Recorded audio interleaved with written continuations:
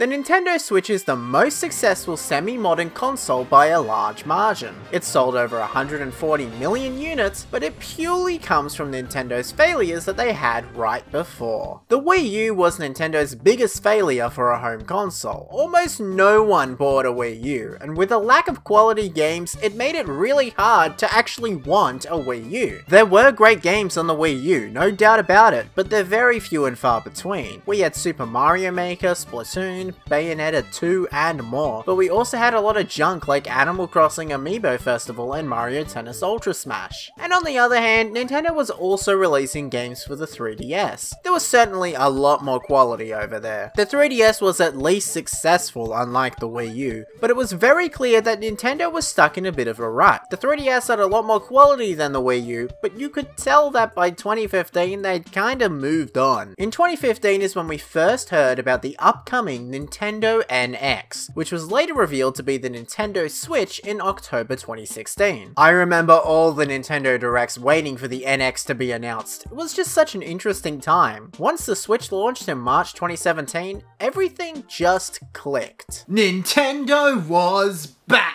Nintendo really found what worked, and it all began with The Legend of Zelda Breath of the Wild. The Legend of Zelda Breath of the Wild was the first giant Nintendo Switch game. Look, Breath of the Wild was always supposed to be a Wii U game. It was announced all the way back in 2013 for a 2014 release, but it just kept getting delayed. I never really cared about Zelda at the time of the Wii U, but I just remember this fabled game that was supposed to be coming out known as Zelda Wii U. I never really cared about it, but I always wanted to see it come out. I mean, it would have been something interesting on the Wii U. But by the time the game was finished, Breath of the Wild was coming out at the same time as the NX, otherwise known as the Nintendo Switch. It truly marked the beginning of the next era of Nintendo. And this game was incredible. The open world environment, the world design, the game design, the shrines, the character design, every single thing about this game just brought back that Nintendo magic that was truly missing in the Wii U era. It really felt like Nintendo was back, and I think this game really pushed that, along with every other title that ended up releasing on the Nintendo Switch, just like its big Mario counterpart that year, Super Mario Odyssey! Hi, I'm Charlie, I'm back, and I think Super Mario Odyssey is one of my favorite games ever. I love this game. This game I got on the day it came out, and I think I've played through the game at least 10 times. I absolutely love everything about the game. From the open worldness of the levels, to the music, to the ability to explore and collect different moons, to complete this game each time in a completely different way, and each unique boss fight. Oh my god, this game is just incredible. It's very rare that on my first playthrough of a game I already want to play it again, but with this game I want to play it as many times as I possibly can. It's just that good. Every single section of the game is just so unique compared to the last. All the different costumes, the different ways of collecting moons. This game is just incredible. I am and always will be a Mario guy, so I'm bound to like 99% of Mario games, but this game is just something different. I got this feeling when I first played Super Mario Galaxy as well. Everything is just one big celebration of the past, along with introducing some incredible stuff to the series. Everything is just great. And Jump Up Superstar and the final song of the game is just a chef's kiss to the game. Absolutely fantastic game. If Nintendo's next 3D Mario game is anything like this,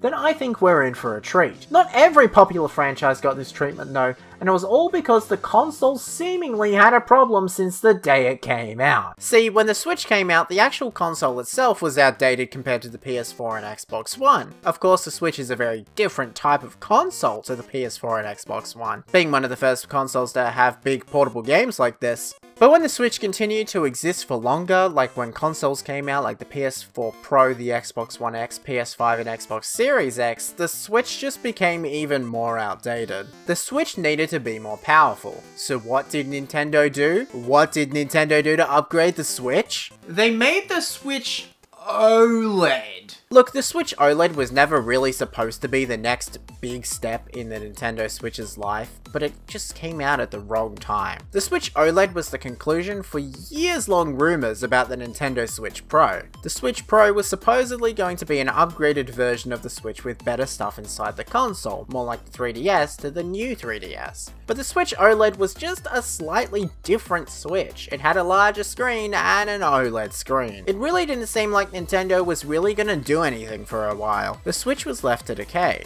Nintendo managed to work with their hardware well on first-party games that don't start with P and end with Okimon, but other games just don't work that well compared to Nintendo's own games. You know what? Let's look at these games that start with P and end with Okamon. Pokemon is such an interesting franchise. See, although every single game in the franchise is published by Nintendo, at least when they're on Nintendo platforms, the games are actually developed by Game Freak and the Pokemon Company, which Nintendo only owns a third of. Ever since the game's inception though, the games have always been just slightly outdated. By the time of Pokemon Red and Blue's release in the US and the rest of the world, the games could have easily come out on the Game Boy Color if they waited just a few more months for the color to release. Since then, every Pokemon generation hangs onto the previous generation console for just a little bit too long. Let's take the DS to 3DS transition as an example. Pokemon Black and White got their DS sequels Black 2 and White 2 in 2012, 1 year after the 3DS launched. Pokemon would eventually make their first 3DS entry with Pokemon X and Y, but it took them a little bit to actually get to the point of releasing these games on the 3DS. And this was no different with the transition over to the Nintendo Switch. Pokemon Ultra Sun and Ultra Moon released in 2017 after the Switch released. Granted, this was still in a time period where Nintendo was releasing games for the 3DS for literally no reason, but people were really expecting the next Pokemon game to be on the Nintendo Switch. But next year we have the next big Pokemon game. What do you mean it's more similar to Pokemon Go than any other mainline Pokemon game? Pokemon Let's Go Pikachu and Let's Go Eevee are technically remakes of Pokemon Yellow, which itself was a newer version of the original version of Pokemon Red and Green in Japan, but this one incorporated Pokemon Go, the hit 2016 phenomenon that people played for about a week. This game includes forced motion controls, which is fine, and I dealt with it when the game first came out, but my god, having later Pokemon games on the Switch that don't use this control scheme, this one is just really hard to go back to. This is truly a great introduction point to the Pokemon franchise, but as the first Nintendo Switch Pokemon game, it's certainly an interesting choice if nothing else. But finally, in 2019, we got the release of Pokemon Sword and Shield, which happened to be the second best-selling Pokemon games in the entire franchise. Honestly, this game is quite fun. I've only really played it for about 3 hours, but from what I've played, it really feels like a reinvention of what Pokemon is. But it's not all the way there yet. It almost feels like a game that started development on the 3DS before quickly moving over to the Switch. So it includes some features that show off what the Switch could do, like the random open sections, but the game itself is still pretty linear, all things considered. It even feels more linear than some of the earlier games in the franchise. The game really felt like it was holding my hand throughout my whole playthrough, really showing me what to do instead of me figuring it out for myself. It also feels like the opening tutorial section goes on for way too long. Over an hour into my playthrough and we're still introducing new features to the game, and we're still introducing how the game actually works. I don't know if it's just me, but I want to figure out the game for myself, not constantly be interrupted by NPCs telling me what to do. But at the same time I am rushing through the game, so maybe it's just me. Next, however, we got a very interesting game.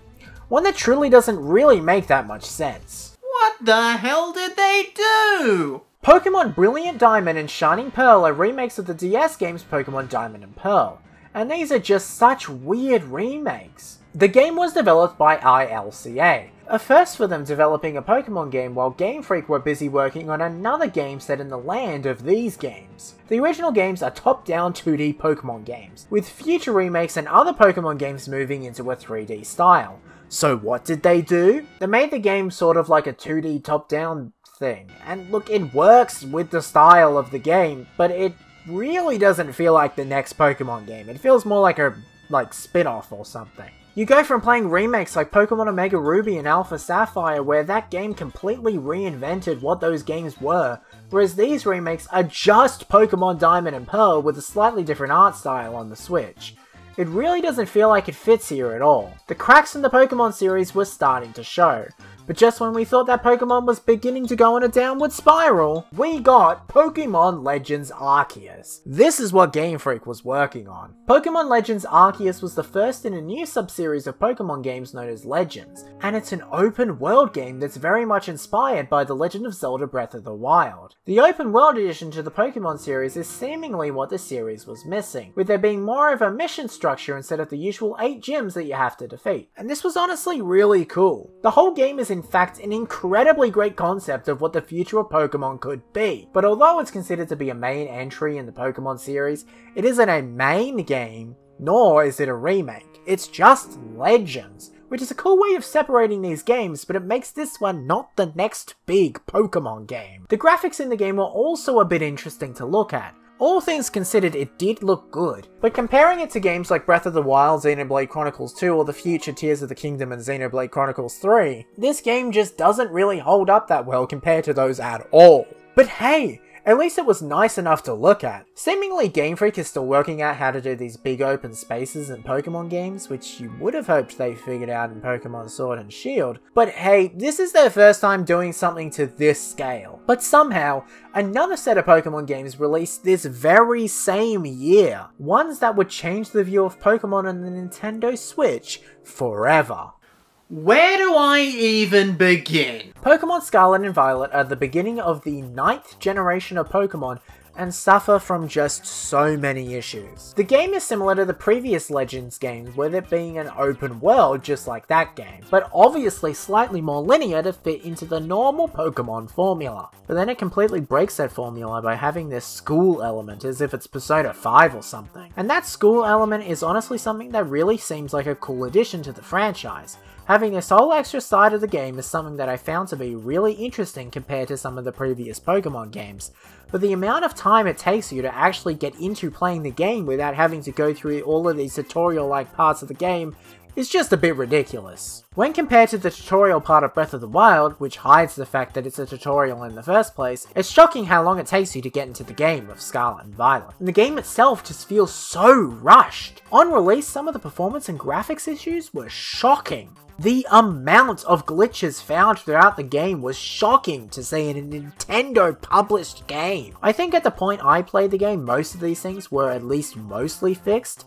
but the game itself still feels pretty unpolished. It seems that Game Freak haven't realized how underpowered the Switch really is, and keep making these games with the intent that they're going to be on a much more powerful console. And it makes the Let's Go games and the DS remakes look incredible. The gameplay may be leagues better in Pokemon Scarlet and Violet, there's no doubt about that, but comparing just the way it looks to the DS remakes is just insane. The DS remakes actually look appealing compared to this. But hey, the Switch continued to sell well, but really everyone knew Nintendo was up to something. The upcoming Switch 2 may be coming out, but Nintendo are still, at least trying to have something released throughout their most likely final year of the Switch.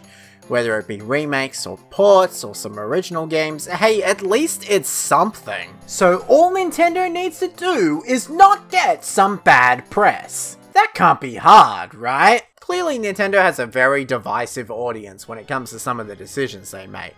They've made absolutely fantastic games, but there's clearly something that's always been going on over at their legal department of the company. I've spoken on Yuzu before. Yuzu was a Nintendo Switch emulator to have Nintendo Switch games running on PC and Android. There's obviously other Nintendo Switch emulators, you've definitely let me know that, but Yuzu was clearly the most popular emulator by a large margin. In February 2024, Nintendo, specifically Nintendo of America, filed a lawsuit against the company responsible for the creation of the Yuzu emulator, which eventually led to the team to settle with Nintendo and shut the entire emulator down. It's never been publicly stated what the reason was for the emulator to be shut down, as emulators emulation isn't illegal at all, but there was obviously something that Nintendo had, whether it be public or not, against Yuzu that led to this decision. The Yuzu team had a Patreon where they would get money to work on the Yuzu emulator and give people early access to their content. Can I be any more shameless? At least, according to this thread of comments, the reason why Yuzu was taken down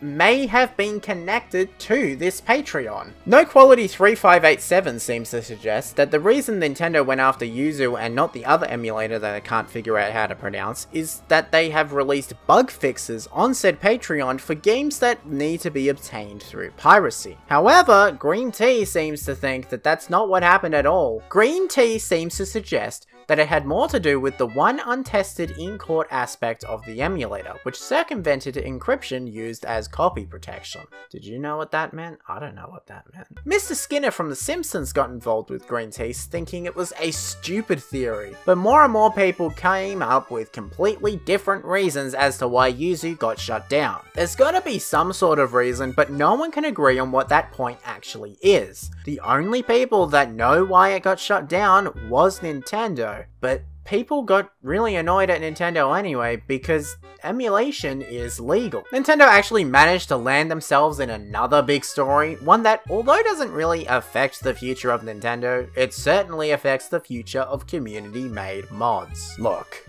Gary's mod is a masterpiece. I've loved playing this game ever since I was young. The creativity you could show off in this game was incredible. It being created in the Source engine, the home to some of my favorite games like the Portal games and Team Fortress 2, was just incredible. I hopped on the Gmod train right before the release of Gmod 13. I still remember playing the beta version of Gmod 13 that they released on Steam alongside the original version of the game, and I just had so much fun playing it. And then with the release of Garry's Mod 13 and the Steam Workshop being a part of it, it really opened up the game in my eyes. Being able to download content from several of my other favorite games was so much fun. I always remember having this add-on where the moon from the Legend of Zelda Majora's Mask would come down after a certain amount of time, and the Super Mario RPG maps that I'd play on. There was so much stuff going on. It was truly a blessing to play this game and have this much stuff to do. But after a while, I honestly fell out of Gmod. All my friends stopped playing it after a while, and nothing the game ever did really brought me back to playing the game again. I truly loved the game, but I never really got back into it. This was until in April 2024 when it was announced that Nintendo had taken down every single Nintendo add-on on the Steam Workshop. And people were mad. And you know what? Rightfully so. Like, okay, it is perfectly in Nintendo's rights to take this stuff down. It is using Nintendo's property, but at the same time, it's not made to replace the current Nintendo console or Nintendo games. It's just a fun thing created by the community. And taking it all down really does suck. Nintendo seems to have, for lack of a better term, a stick up their butt when it comes to community created content. But beforehand it was mainly only if it was replacing something that Nintendo was already gonna do. This was one of the first times that Nintendo took something down for seemingly no reason whatsoever. And it just doesn't seem right. People were absolutely furious at Nintendo, as if Nintendo just murdered someone in cold blood. But some other people actually don't believe it came from Nintendo in the first place. But before you all yell at me saying, no, it wasn't actually Nintendo, it was this other guy, or it was Nintendo, it wasn't this other guy, I'm not taking either side, I'm just explaining the situation. An online troll by the name of Aaron Peters had been going around on the Steam Workshop pretending to be Nintendo, or at least a representative of Nintendo, sending out fake DMCAs to take down Nintendo related content on games that have a Steam Workshop community, mainly Team Fortress 2, Left 4 Dead 2, Source Filmmaker, and Garry's Mod. There had been all this evidence all over Twitter about a month before this announcement showing that Aaron Peters had been recently trolling people with these fake DMCA takedowns, with people believing that these new ones were actually done by Aaron and not Nintendo. Now, it's incredibly hard to find out who actually took it down. Neither Nintendo or Aaron Peters have officially said anything on the matter whatsoever. But Gary, you know, the guy the mod's named after, came out and said that he checked and it's officially from Nintendo. People still don't believe that it's actually from Nintendo and Gary was just fooled, but it certainly left a sour taste in people's mouths about the business practices of Nintendo as a company. However, Nintendo still had something left, but this was a bit more positive. Remember the Nintendo Switch Pro rumors?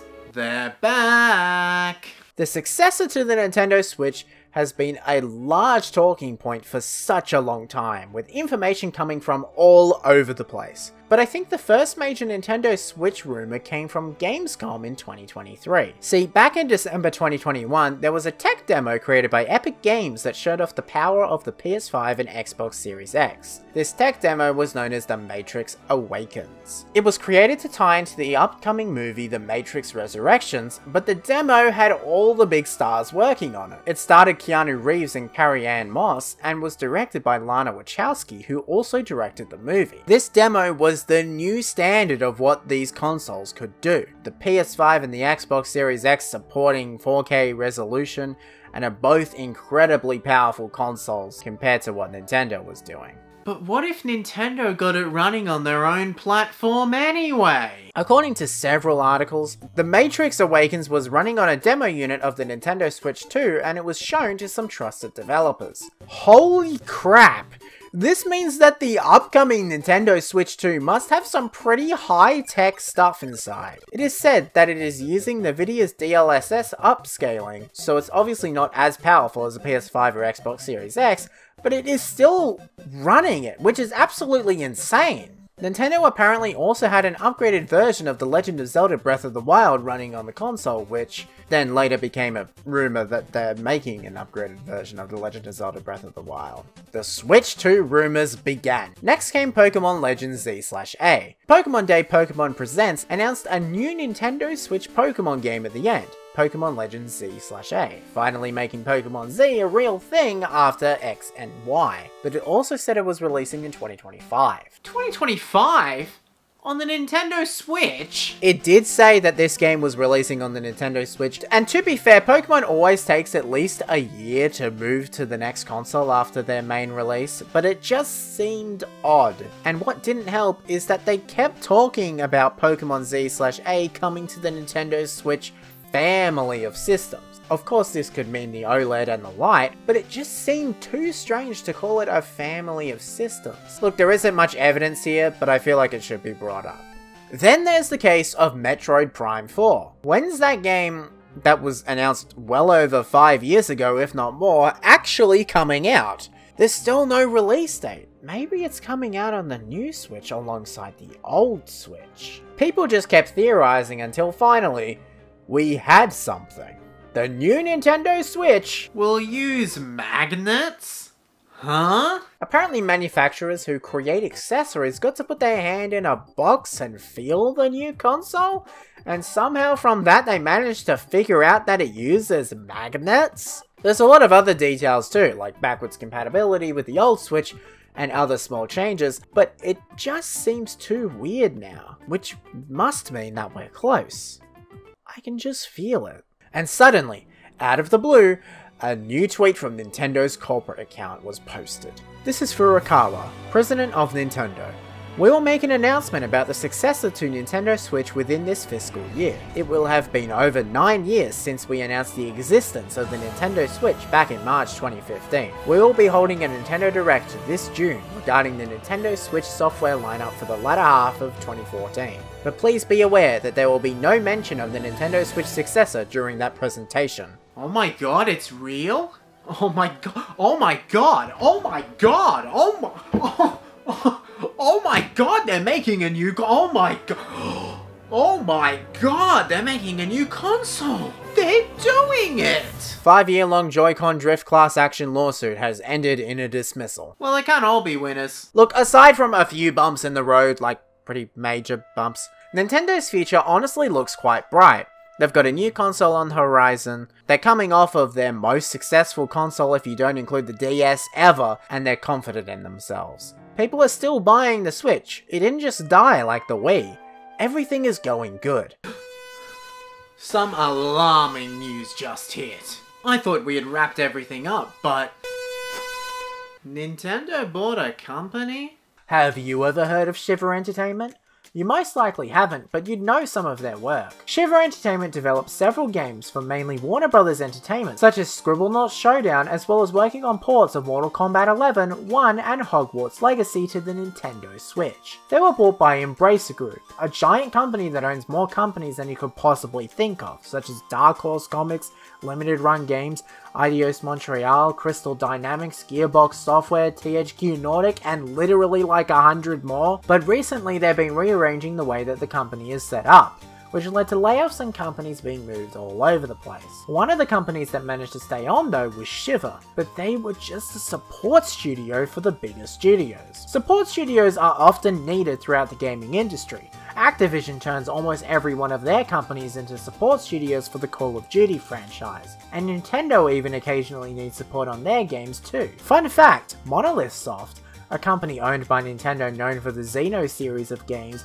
actually helped out with both Breath of the Wild and Tears of the Kingdom. So as Nintendo is preparing for their next console, they're gonna need another company that's well known for porting games and making use of the technology that they're given, making Shiver Entertainment the clear option to go with. It was a bit shocking that Nintendo chose this company out of like all other companies, but people assume that it's because Shiver Entertainment was most likely sold for a low price that it was more helpful to Nintendo for them to actually buy the company. The company is staying at Nintendo, but they'll be working with third parties to help their games go on the Nintendo Switch and other platforms? The other platforms part of that sentence is very interesting, with people guessing that it means they'll finish their work that they were doing with other consoles and other games until they work with just Nintendo, which does make complete sense. It'll be interesting though for them to release games on other platforms that were technically worked on by Nintendo, but that's just how things work in the modern video game landscape. So yes,